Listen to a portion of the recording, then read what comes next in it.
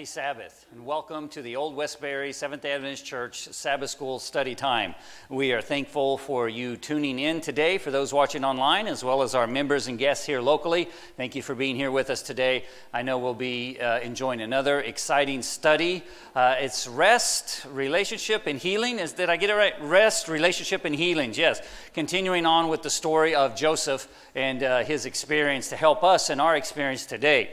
For those watching online, if you do not have the Sabbath School material, you can go to our website. You can download it there.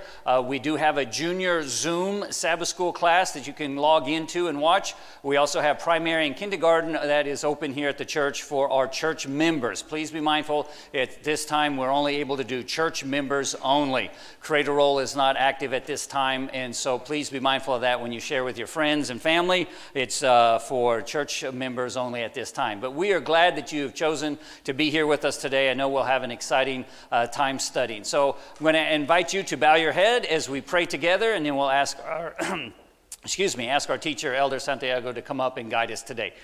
Father in heaven, thank you for this Sabbath. Thank you for this time that we can get together and to open your word and to study about rest, relationships, and healing. Please bless as we look into the life of Joseph, in that we can draw lessons to how we can apply these things to our life today. So we ask this in Jesus' precious name. Amen. If you're watching online, please remember that you can ask for questions and comments, and then we try to share them as best we can. And also give a shout out. Let us know you're watching online. I know that will encourage David as he leads too. So be sure and put on there, Happy Sabbath. Let us know you're watching, and post your questions, and we'll get to those as best we can. Thank you. God bless.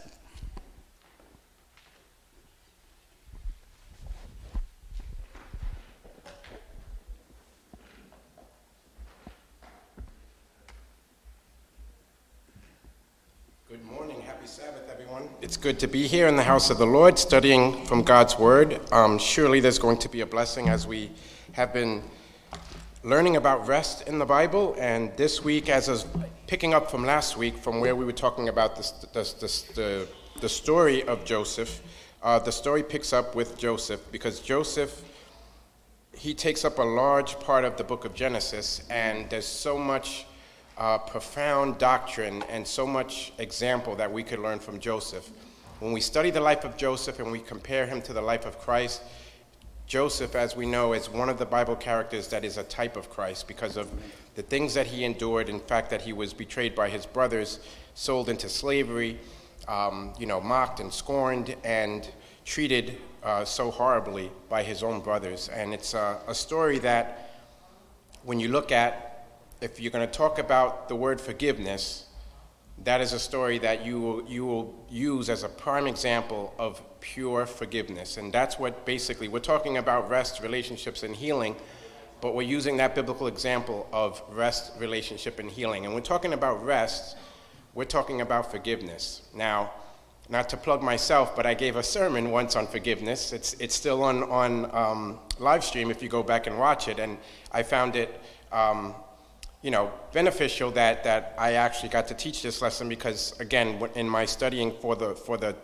biblical concept of forgiveness and what forgiveness is, and as back then I talked about forgiveness and what our definition, a human definition of forgiveness is, and what the biblical definition, and the two are almost polar opposites, because we have this concept of what we think forgiveness is, and this lesson really drives it home. And it's funny the way things work, because as I was studying the lesson and I'm reviewing forgiveness, a lot of the things I spoke about during my sermon are right in the lesson, and it's no credit to me, it's a credit to the Holy Spirit, because he's the same Spirit.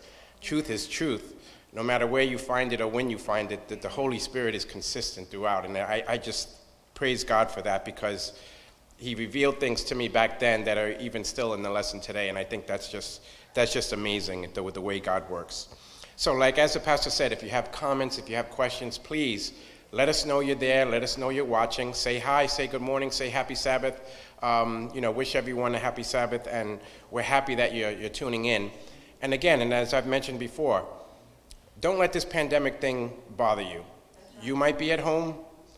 You can still be a digital evangelist.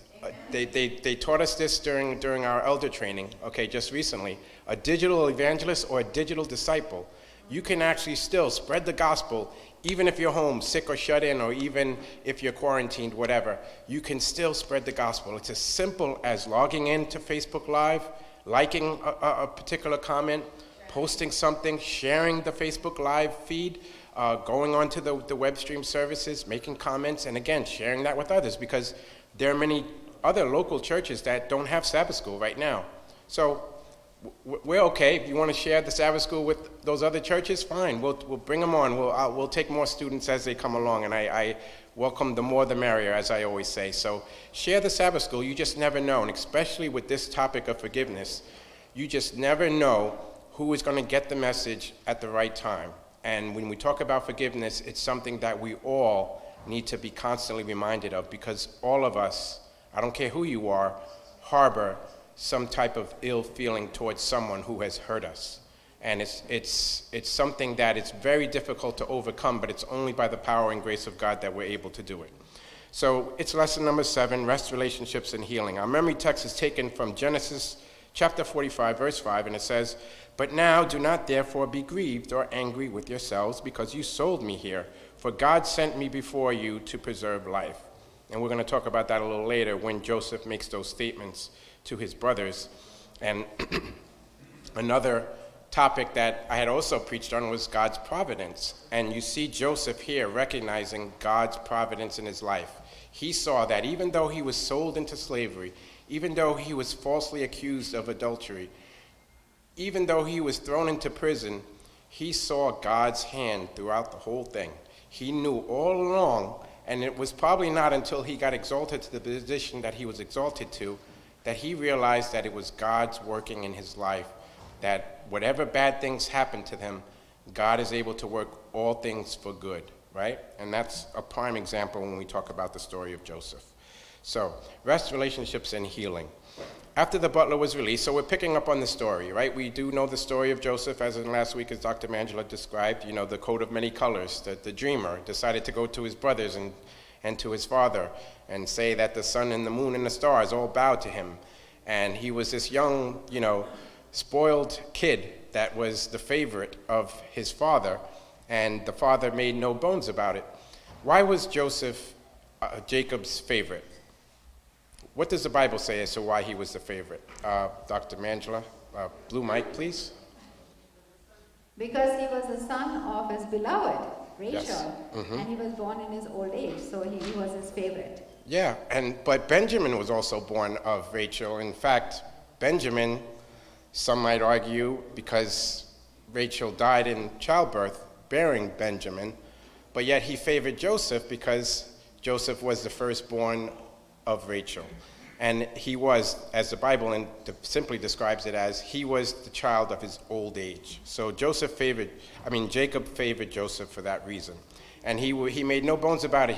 He showered his affection and his preference and his affection towards Joseph, and this made the other brothers very jealous and very hateful of Joseph.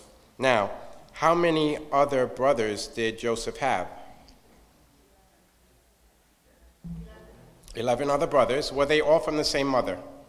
How many different mothers? 4, right? Who were the other 2 besides Rachel and Leah? Bilhah, who was Rachel's servant, right? And then Leah also had a servant that Jacob also conceived 2 children with. So four of those brothers were from 2 of the handmaids of Rachel and Leah. So we see that there's this half-brother situation, right? Half-brothers. And I don't know how you feel about if you have a half-brother or a half-sister. Do you consider them your full brother, your full sister, or do you just merely view them as a half-brother or half-sister? Do you look at them differently? Do you look at them, you know, and we're not even talking about stepbrothers and stepsisters. Now we're talking about half-brother, half-sister. But we see this relationship here, and it's something that, you know, we need to keep that in the back of our mind. So we look at this rest relationship. After the butler was released, okay, so Joseph is now falsely accused, as we picked up last week. He was falsely accused, he's thrown into prison. The butler, he was interpreting dreams for the butler and the baker, who both were accused of poisoning Pharaoh. So Pharaoh didn't know who had poisoned him, but these were the two prime suspects, and they cast him into prison with Joseph. So after a certain amount of time came, the truth that Joseph interpreted the dream for the butler and the baker, and he said it exactly how it was going to be. One was going to be restored to his position, and the other was going to be put to death. And just as Joseph had revealed it, because God revealed it to Joseph, the dreams fulfilled themselves. Now, when the butler his dream was interpreted, Joseph said to him, "Please remember me when you get restored into your position." But of course, soon after, the butler forgot about Joseph. And Joseph spent another 2 years in prison waiting for the poor butler to remember Joseph in prison. After the 2 years, when Pharaoh had these dreams, now all of a sudden the butler remembers, oh, there's a Hebrew in the prison that can interpret dreams. The butler remembered about Joseph when the Pharaoh had a couple of strange dreams. He told Pharaoh how Joseph had interpreted his dream and the bakers. Joseph did not claim he was the one interpreting dreams, but glorified God instead. "It is not in me. God will give Pharaoh an answer of peace." And that's the humility that we see with Joseph, the character that he possesses. Yes, Pastor. Yeah, so a comment came in here with the last topic you're on. They're family no matter what. When you're talking about half-brothers, half-sisters, family no matter what. Thank you. There's just your same DNA, half-brother or half-sister, the DNA still flows through. You have blood in common. We like to view each other as we're all brothers and sisters, right? And especially in a Christian environment that, we use the term brother and sister so frequently because we are one in Christ, and that half-brother, half-sister thing, sometimes, it can create problems in family dynamics. So, but we saw that. In addition to interpreting the dream, 7 years of abundance followed by 7 years of famine, he suggested a plan to overcome, and we know the story, all right, that Joseph comes up with the plan on how Pharaoh can overcome these years of famine by simply gathering extra grain during the years of plenty so that they would have plenty in store during the years of famine. Pharaoh promoted him to first minister and married him to Asenath. They had 2 children, Manasseh and Ephraim.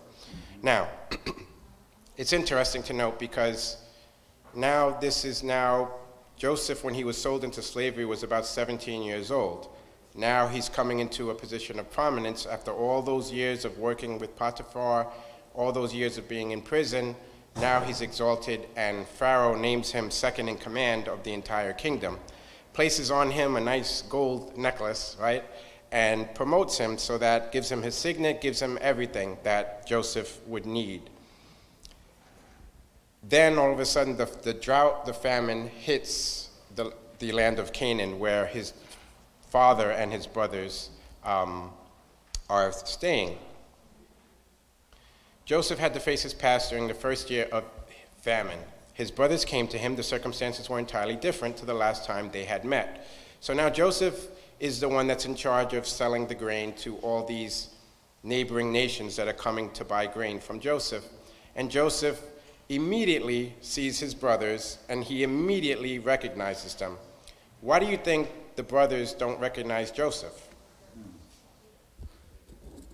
I see several hands. Diane, you want to we have a mic for,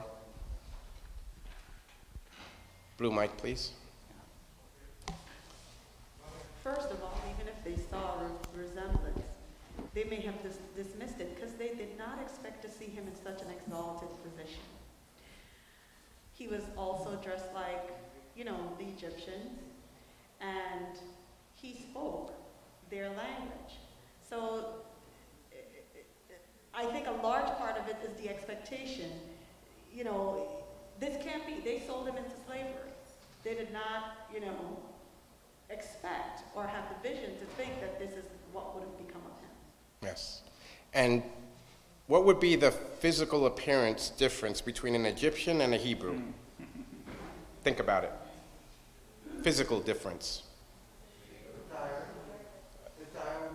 The attire, right? The dress. Obviously, he's wearing a gold chain. He's arrayed in these royal robes. What else physically about his appearance would be different?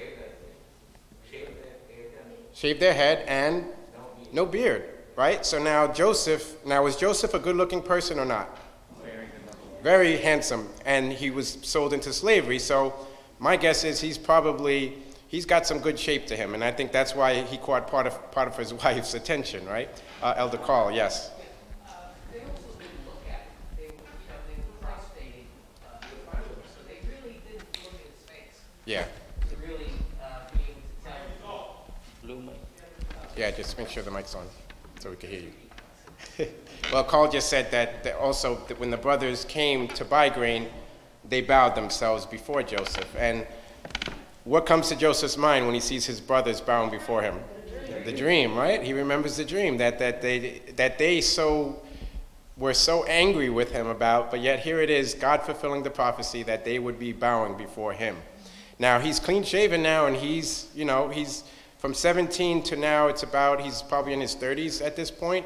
He looks a lot different, very, very much different. So they don't recognize him, but he immediately recognizes them because, again, their appearance probably hasn't changed all that much because he could tell that they're Hebrew. He could tell that they're from the land of Canaan because of their dress and because of their beards and because of the way they would typically look.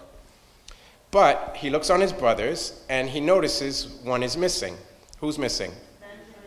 All are there except for Benjamin. So what instantly goes through Joseph's mind when he doesn't see Benjamin?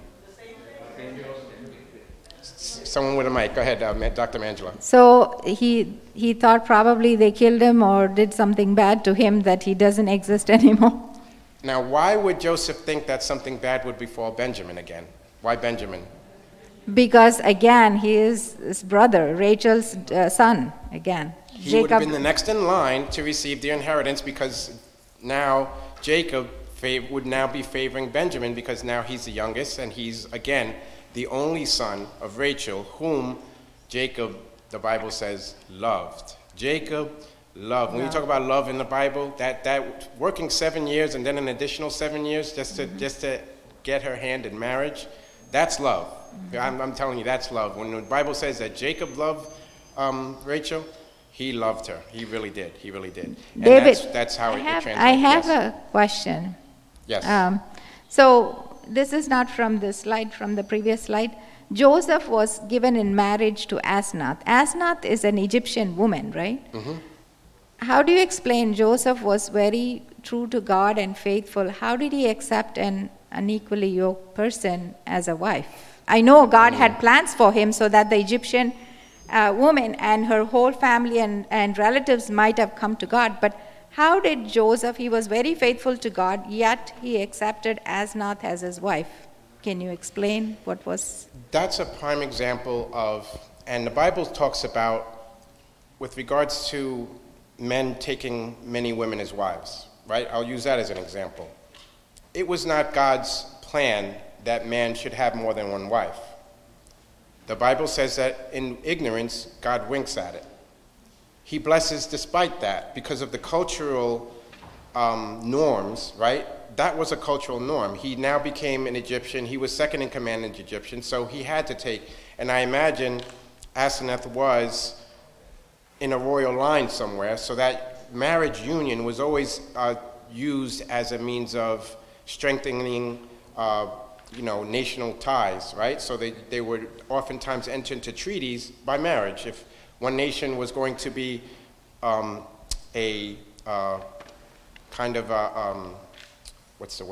if they were going to be friendly nations, right, then they would marry each other's sons and wives so that they would have that bond and that communion. So it said she was the daughter of a priest on. What is that?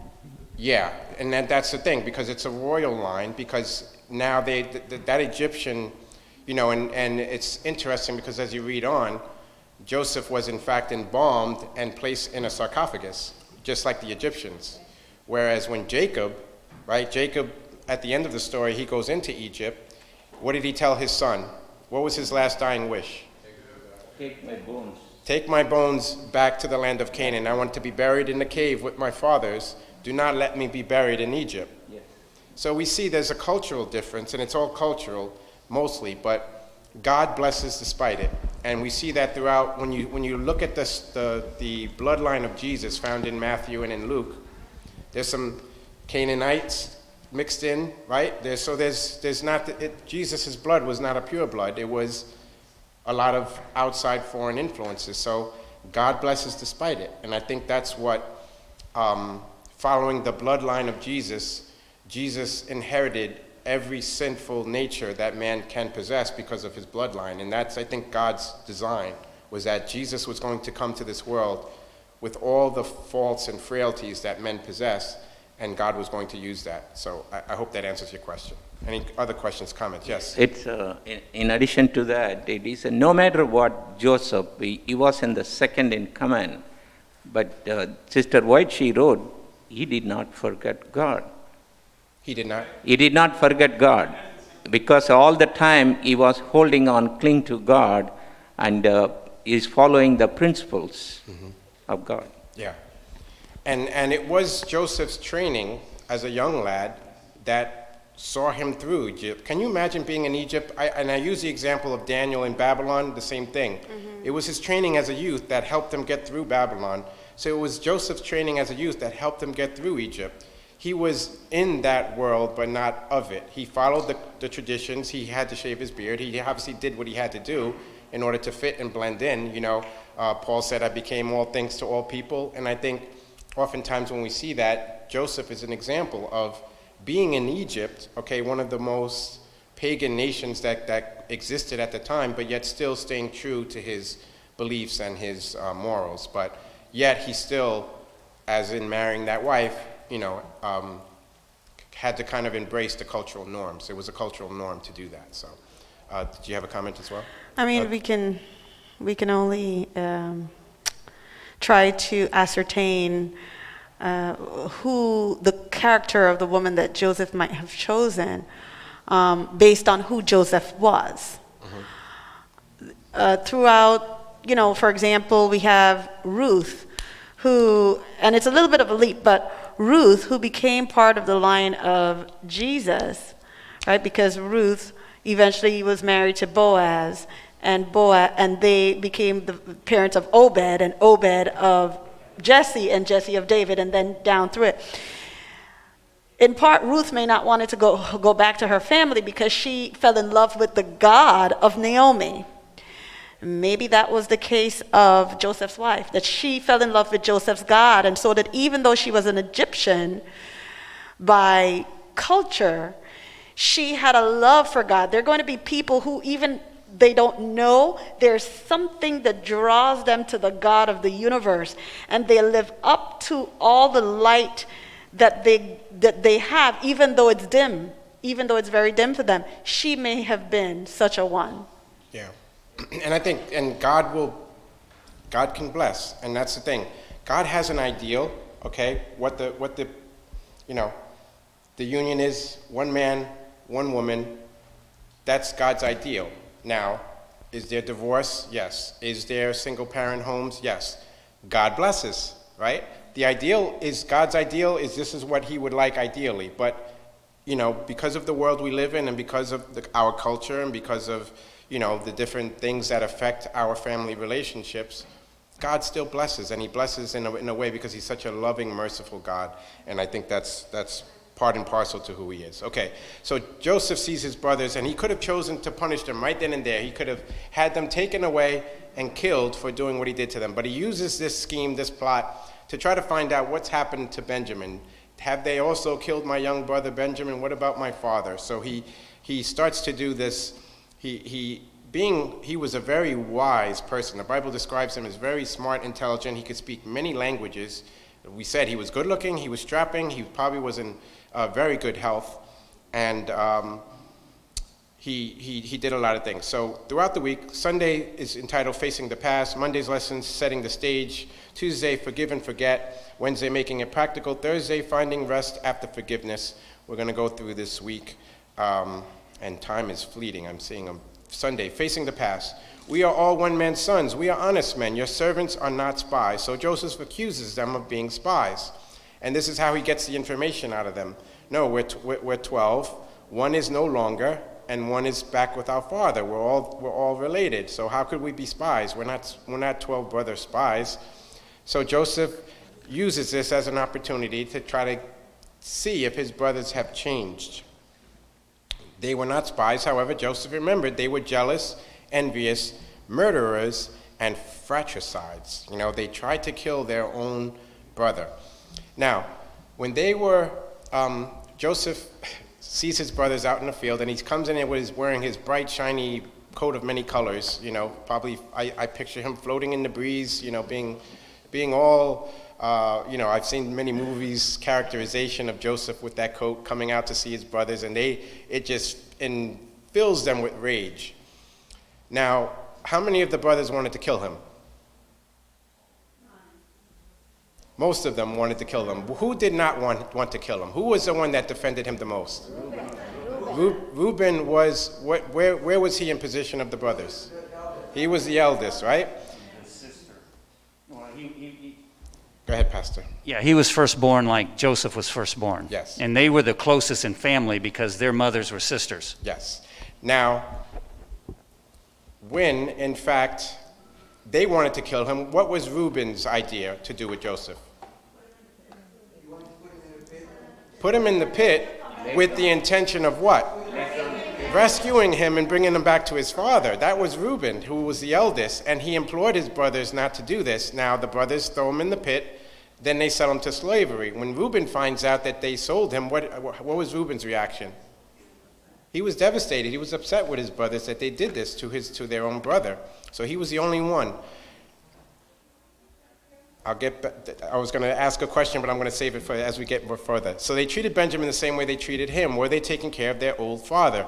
Caring for the weak and defenseless was one of the biblical principles Joseph had embraced. Abuse within the family is one of the most serious because it is usually kept quiet. No physical, sexual, or emotional abuse can be tolerated. Now, it's a very sensitive topic, yes. And even within the Christian homes, and even within the Bible, have we seen Bible texts twisted and converted that oftentimes leads families, men in particular, because the largest percentage of abusers are men, to twist a Bible text and think that that a wife or a woman is a piece of property that they can do with whatever they want. Under no circumstances is that tolerable by any biblical definition. Okay, God does not like violence of any sort, of any shape, form, or fashion. For many years, it's been tolerated throughout Christian denominations, not just our own, but all Christian denominations, where the guise of Christianity is used as a cover to allow these abuses to take. And under no circumstances, we as a church community and the pastor and the elders, we're here for any types of those situations. So if you are in that situation, please reach out for help, because that is not to be tolerated in this day and age under any circumstances, just putting that out there as well. Fortunately, his father and his brother were fine. The situation had changed. Monday, setting the stage. Yes, Pastor. I have a comment here. Joseph's story was God's perfect plan to bless the nation of Israel. Joseph's story was God's perfect plan to bless the nation of Israel. Yes, it definitely was. So, as Joseph accuses them of being spies, they start talking openly in front of Joseph, but Joseph can understand what they're saying. Then they said to one another, "We are truly guilty concerning our brother, for we saw the anguish of his soul when he pleaded with us, and we would not hear. Therefore, this distress has come upon us." Joseph had already forgiven his brothers. His story would have been hugely different if he had chosen hate and resentment instead. Again, if he was harboring those ill feelings all those years of being sold into slavery and being put into prison, he should have killed his brothers right there on the spot. But he had already made it up in his mind that he had forgiven them, so that when they had come before him like that, there was no anger or resentment in him to be found. It was completely wiped clean. He didn't remember what not that he forgot, but he chose not to dwell upon it. So he puts this elaborate, were the brothers in fact really changed? Yes. Sister White says that those years with their father, they were very stubborn brothers. They were violent, they were wicked, they were cruel. But in the years that they spent with their father while Joseph was away, they actually became much more softened. They regretted what they did to their brother. And they, in fact, the Bible talks about this fear of judgment. they knew that eventually that sin was going to be visited upon them. And I think it was that constant worry, when is God going to repay us for what we did to our brother? Can you imagine living life like that? All those years with your father, just waiting for the shoe to drop, so to speak. They knew in their heart of hearts, because every time, and here his one, we are truly guilty concerning our brother, for we saw the anguish of his soul. So they realized that guilt is, that they're walking around with this guilt for all these years of what they did with their brother. Yes? That's a little concerning to me, however, because they never confessed. They were carrying it around. At least the Bible doesn't document that they ever confessed to their father and confessed to God for what they had done to their brother. No, I said the Bible doesn't say. We see them confessing to one another. Correct. Right? But then when you follow the story, They at were the lying to end, their dad. after Joseph reveals himself to his brothers, he says, go to my father and bring him to the land of Egypt.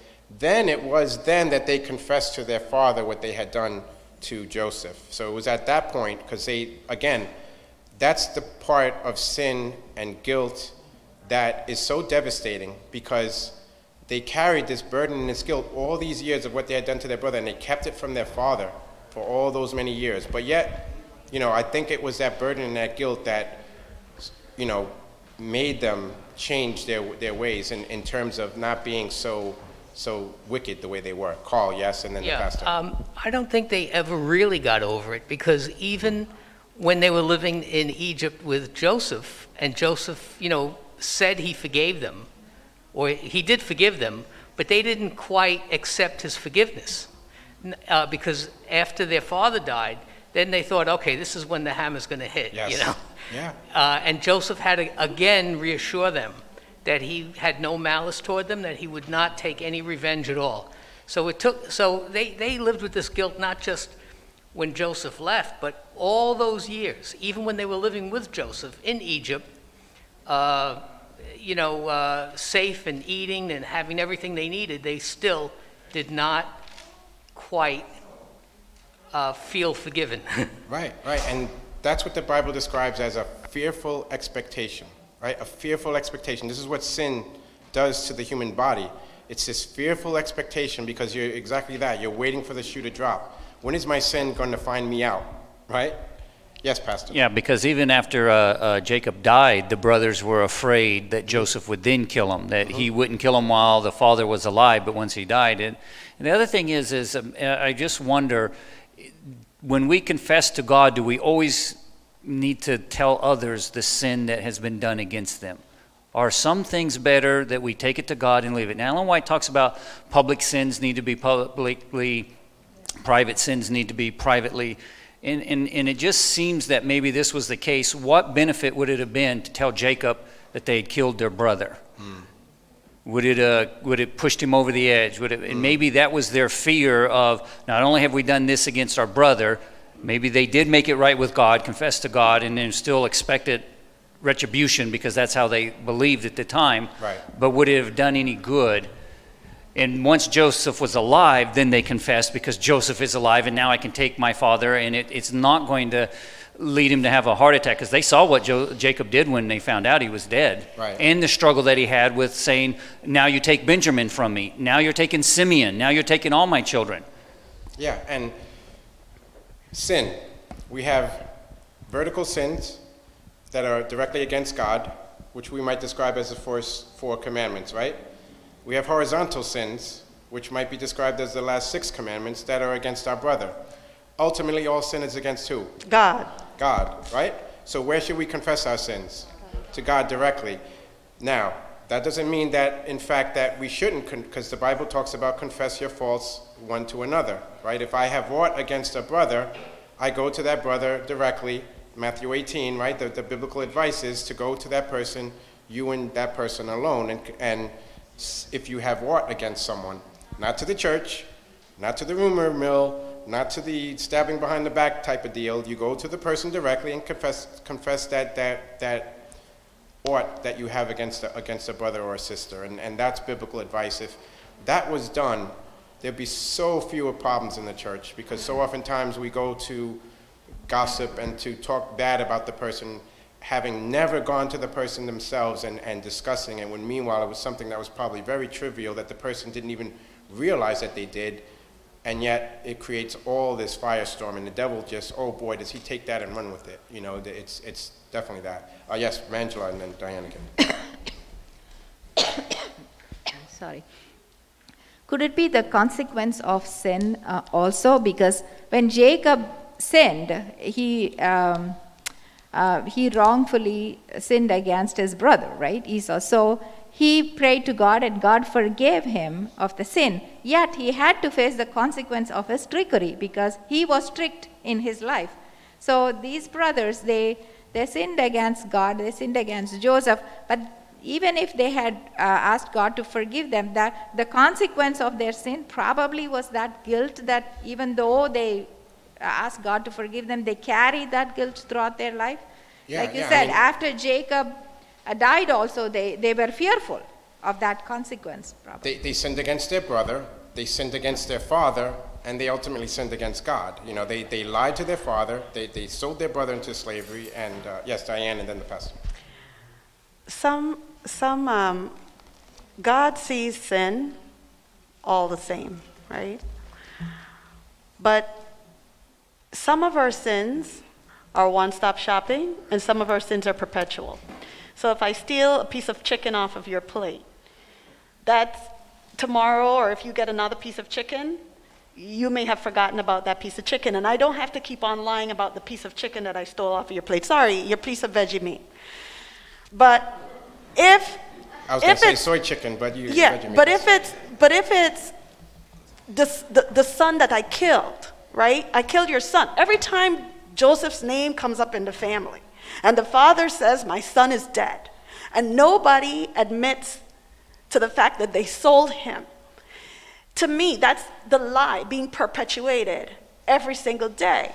So also, the servant of the Lord, she talks in the book, I don't remember which specific book, but in the book Bible Answers, which is a compilation of her, answering different theological questions and doctrinal questions.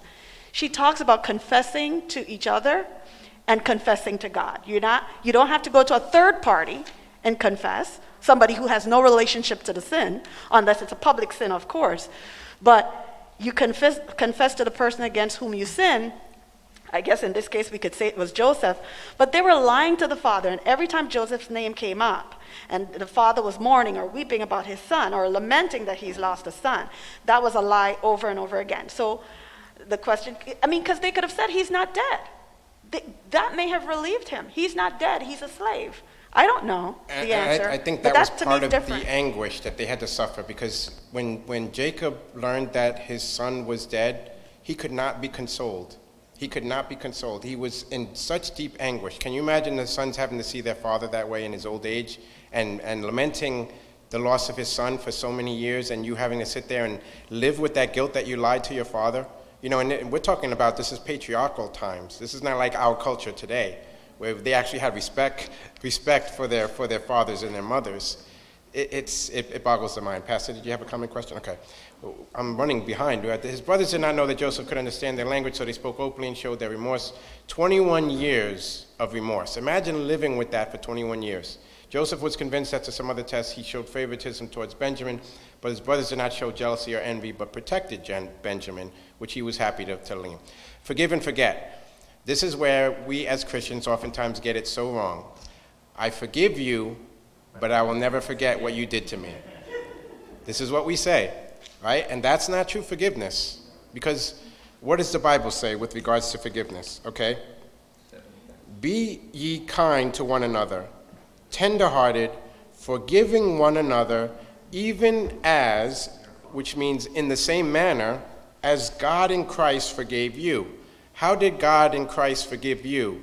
He says, take heed to yourself. Well, it says here, even I am he who blots out your transgressions for my own sake, and I will not remember your sins. God says, I will cast them into the depths of the ocean. I will not remember them. Now, does God get amnesia? No. He's choosing not to remember, okay? Because he's God. He's saying, I will not remember your sins, because he's swearing by himself as if it was possible that he would not remember your sins. But yet we choose to say, this is our idea of forgiveness. Oh, well, I forgive you, but I'll never forget what you did to me. Our idea of forgiveness is that, or sometimes when we ask for an apology, we say, oh, well, if I did something to offend you, I'm sorry. If I did something to offend you, I'm sorry. That's not biblical forgiveness. That's not biblical confession, right? You have to apologize for what you've done if you've known you've done something wrong to someone. And then the biblical idea of forgiveness is not that we're going to get amnesia, because our brains are our brains, right? But we're choosing not to dwell upon it, you know? Pastor Doug always says that, you know, you can't stop the birds from flying over your head, but you can choose to stop them from making a nest on the top of your head, right? So you're choosing not to dwell upon the sins that someone has done to you. You're choosing to forgive it, forget it, and move on, right? That's biblical forgiveness. Peter came to him and said, Lord, how often shall my brother sin against me and I forgive him? Up to 7 times. Peter thought that he was being generous because there was only a biblical definition of 3 or 4 times that you needed to forgive someone. He says, oh, well, I'll go to the perfect number 7. And what does Jesus answer? 70.